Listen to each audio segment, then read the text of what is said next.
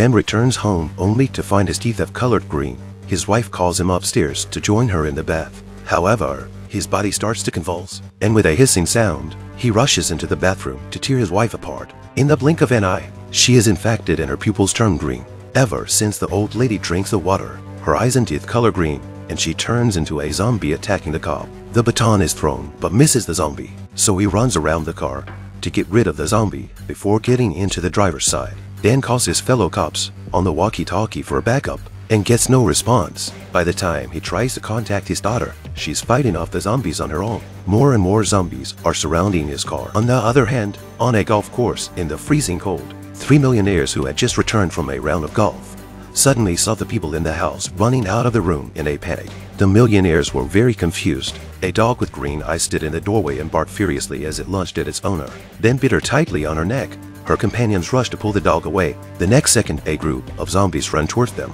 The two men saw it and rushed to hide in the room. The moment they closed the door, the dog ran in. The zombie dog bites the man's foot and won't let go, but it was quickly kicked into the room and locked up. Just when they thought they were safe, the man who was bitten by the dog turned into a zombie. Michael had no choice but to hide in the kitchen and grab a kitchen knife and hid behind the door.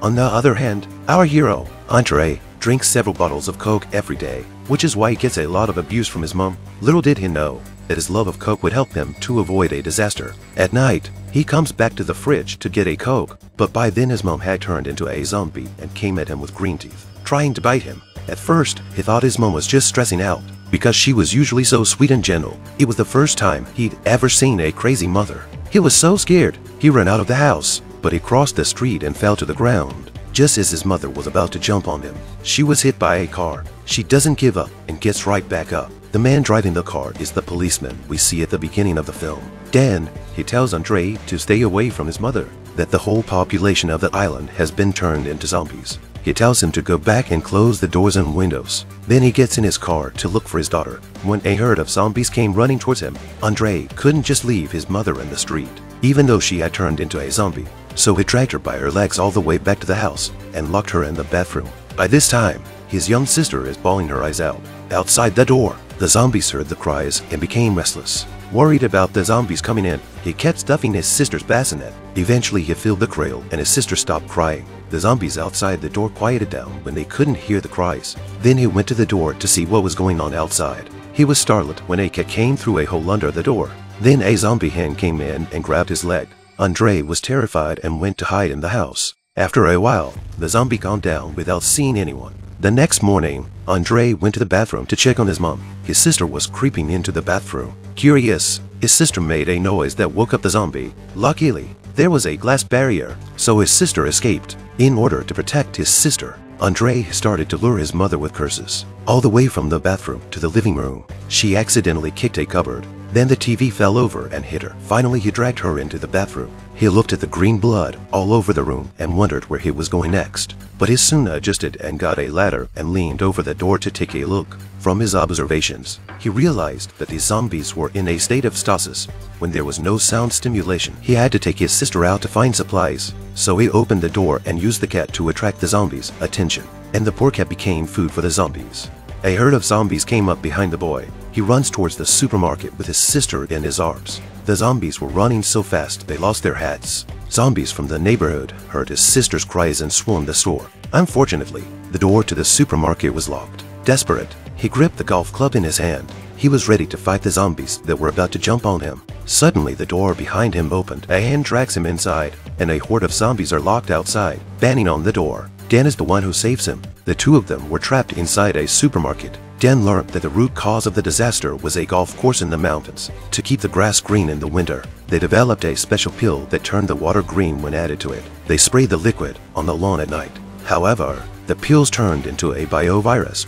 When they got into the water, anyone who drank directly from the water became infected. Luckily for Andre, he only drank Coke and his sister only drank bottled water. They both survived the mutation. While they were talking, Andre puts his sister on the ground, while she crawls alone to a more dangerous place. The cute little one stares out the glass door with wide eyes. When Andre found his sister, a zombie was lying on the glass. Dan rushes over to pick her up. It turns out the zombie inside the glass door was Dan's daughter. When Dan found his daughter that day, she was already infected. He couldn't leave Patricia behind, so he put her in the freezer. Dan was convinced that he would find a cure for his daughter. After a long time, they never got help, so Dan called a friend at the radio station.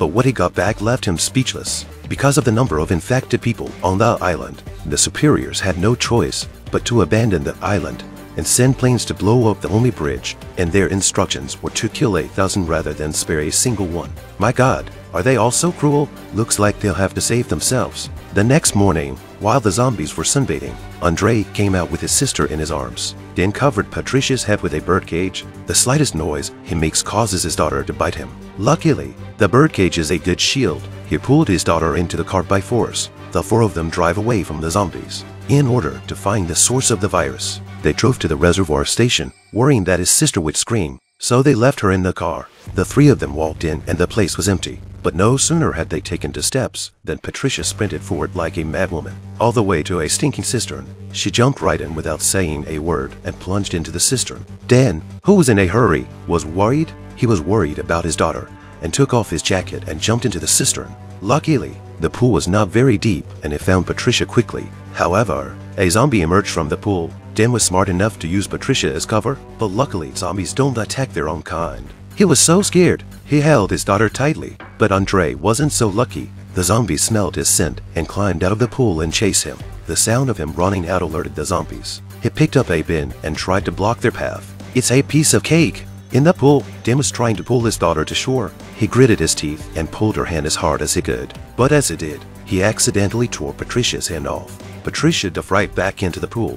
Andre is being chased by a group of zombies and runs towards the car. The zombies break down on the window of the car. Dan pulls his daughter out. The zombies hear the noise and surround him. Dan again used his daughter to mask his scent. The zombies sniffed and realized it was one of their own, so they stayed put. Dan manages to outwit the zombies and carefully opens the door and pushes his daughter into the car. In the car, Andre heard Patricia's mobile phone ringing. Andre pulls Patricia's shirt away from her and finds that her mobile phone has not been in the water at all. He was delighted. He tries to enter the code to unlock it, but it's wrong. That's very sad. Then he pressed Patricia's hand, which had been ripped off by her father, against the screen, and the code was unlocked. Dan, as her father, was very upset but couldn't stop him. Andre couldn't care less and grabbed his mobile phone to take a picture and post it. At the same time, on the other side of town, the military sent 2 twin assassins. They came to the town, well equipped with the principle of never leaving a single zombie untouched. The still zombies became their targets. The shots they fired were not fired in vain. Countless zombies fell into the snow. Soon all the zombies around were slaughtered by them, and this time they brought a special potion. Throwing it on the ground and turning it into smoke can cure the infected and cover up the disaster. On the other hand, Dan and Andre arrived at the golf course, but the gates were closed. He had to climb over the side wall into the room and open the door to let his daughter and Andre in. Dan locked his daughter in the kitchen freezer. Andre made a wall with some benches to keep his sister in.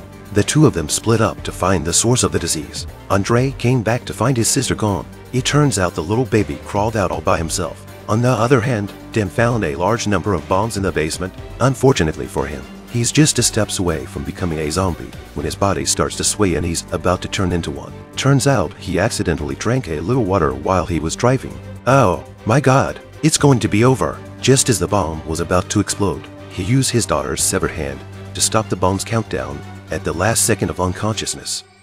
Isn't that lucky? He also lost consciousness and fainted. On the other hand, the countdown on the twins' watches stopped, so the two of them had to go back to the villa to check on the bomb. They arrived in the kitchen to find Andre's sister sitting on the floor eating a carrot. I didn't realize they were cold-blooded enough to spare a child. She poured pills on the floor and coaxed the baby to eat them. How could they do this to such a cute little baby? The twins left after the pills. Andre soon found his sister. He didn't know anything about what had just happened, but just held his sister in his arms. But as soon as he stepped out of the kitchen, he was stopped by the twins. They strangled Andre and tried to force feed him the pills, but she made a mistake. She put her hand over Andre's sister's mouth. The baby's eyes turned green and it bit off one of her fingers. That's when Dan turned into a zombie and jumped the other killer. Andre stepped on a smoke bomb. The smoke spread and her sister inhaled it. As long as she inhaled the smoke, the mutated zombie would slowly return to adulthood. When Andre saw that Dan had turned into a zombie, she ran away and hid in the kitchen.